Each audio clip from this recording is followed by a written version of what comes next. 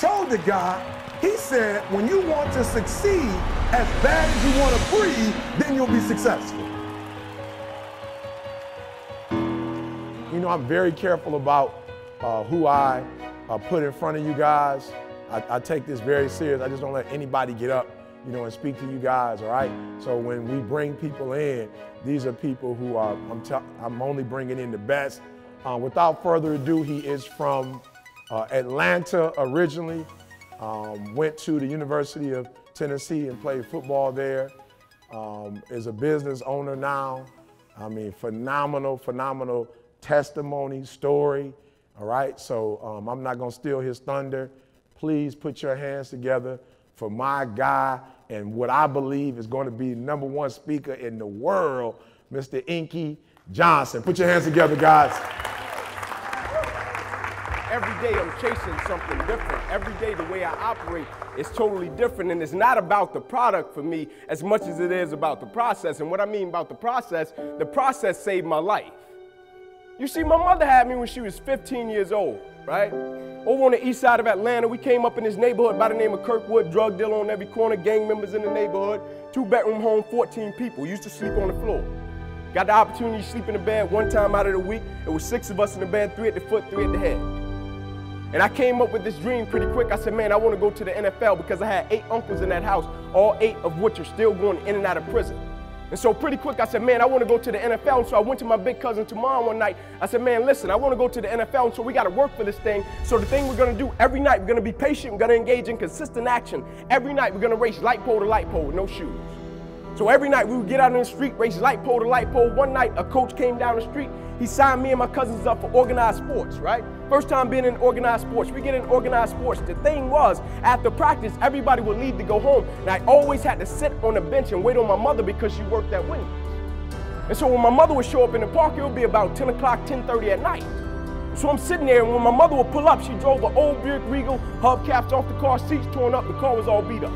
And she would pull up in the park 10:30 at night. I would jump off the bench. I would sprint over to my mother. I would say, Mom, if you don't mind, can you please sit back in your car and turn on your car lights? I have to do some extra drills. I have to go to the NFL. She would never have to work another day in your life. And I knew my mother was tired. And every night, my mother would sit back in that car, and those car lights would hit that field. And he had a 7-year-old kid doing backpedaling drills, running sprints, running laps, chasing his dream to go to the NFL. But just beyond those car lights, I could always connect with my mother's eyes, so it made me dig a little bit deeper. It made me push myself a little bit further. It made me work a little bit harder. It created a certain level of sweat equity in what I was doing. It created a certain level of pride in what I was doing. You know why people quit? People don't have pride in what they do. You know why people stop? They're selfish, and it's just about them. But when you have a bigger purpose to why you're doing what you're doing, and you want to honor the sacrifices that others have made for you, it's nothing for you to keep going when you hit adversity. If every decision and choice you make is just about you, at a certain point you're going to hit something that's a lot tougher than you, and it's going to make you quit because you don't have a driving force for why you do what you do. But when I got up to the University of Tennessee, it was simple. It was simple for me to give everything I had. My freshman year, I played special teams. My sophomore season, I broke the starting lineup, had a really strong sophomore season. The summer heading into my junior year, I still remember the day where I was sitting in our film room, and I was watching film on the California Bears. My defensive backs coach, Larry Slade, came in the room. He said, Inky, I got some good news for you. I dropped the clicker. I said, what is it? He said, man, you're a projected top 30 draft pick, son. He said, all you have to do is play the next 10 football games. You're an automatic multimillionaire. I went out of the room. I called my mother and my grandmother on the three-way. I said, after this season, there will be no more struggling. I said, we would never miss another meal. I said, we would never experience another Christmas where we had to stand on the side of the curb and just be grateful. And I hung it up. First football game, I went out, played great, got an interception, shut Cal down. Second game, we're playing against Air Force, got late in the game, fourth quarter, guy dropped back, he threw the ball to a receiver coming out my sideline. Me and the guy, we went head on. As soon as I hit the guy, I felt as if every breath of my body left. Body went completely limp, fell to the ground, I blacked out. Never happened to me before. When my eyes opened, I'll never forget, my teammates ran over. They said, Ink, get up, let's go. I said, I can't. I said, I can't move. They said, what do you mean you can't move? You're our lockdown corner, man, we need you, let's go. I said, I know, man, but this time I can't move. I flipped my head up to the sky, I said, God, I said, surely nothing is happening in this moment that can alter my life. They got me over to the hospital, they took me back, they ran CAT scans, they brought me back into my room, and all in a 15-second time frame, the doctor came running in from the opposite side. He said, "Hey, get in here, we gotta rush this guy back to emergency surgery, he's about to die." I said, "What?" He said, "Son, you have busted up subclavian artery in your chest, you're bleeding internally, we have to rush you back, take the main vein out of your left leg, plug it into your chest in order to save your life." When I opened my eyes from recovery, the same doctor was over me. He said, "Son, has some good news and some bad news for you." I said, "You got some bad news for me?" I had to tell him I was about to die. I'm still alive. How bad can it get? I'm still here. He said, "The good news is we saved your life." I said, "Thank you, sir." He said, "The bad news is, Ink, you have nerve damage in your right shoulder." I said, "Okay, cool." He said, "But son, it's a strong possibility that you probably can never play the game of football again in your life." I said, "No way." I said, "No disrespect to you, doc, but I've been working for this ever since I was 7 years old."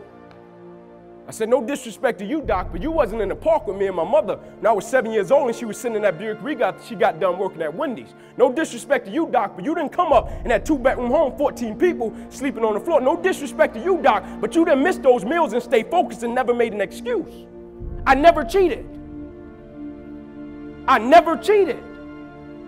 Like my conscience still until this day won't let me, like I can't cheat. I can't look myself in the mirror and say, Ink, you did a good job knowing that I cheated. I can't cheat. One of the greatest pieces of advice that my mother gave me was this: son, whenever you start, you make sure you finish it. And the problem with the world today, people get involved with things, and if they don't like a certain person, if they don't like the process, if it's not what they thought it was, they quit.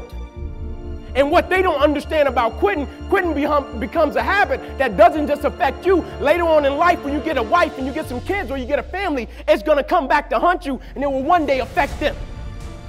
That is why I tell you the process is more important than the product. It's not even about the outcome for me. It's about, can you take pride in what you do as an individual, and every night when you look in the mirror, knowing that you gave everything you had to it.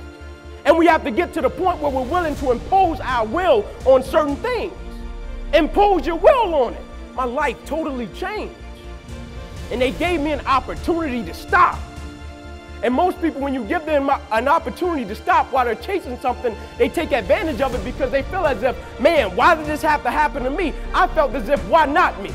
This is the perfect opportunity to use this to be a blessing to somebody else. And you know what? It's not even about me to be truthful. It's not even about me now. It's about repaying the people that invested in me and saw something in me when I couldn't see it in myself. At a certain point in life, it can't just be about you. And the moment that we understand that, and every day we wake up, we understand that life is a blessing and life is a gift. And if you were to check out today, how would you want to be remembered? It's bigger than you.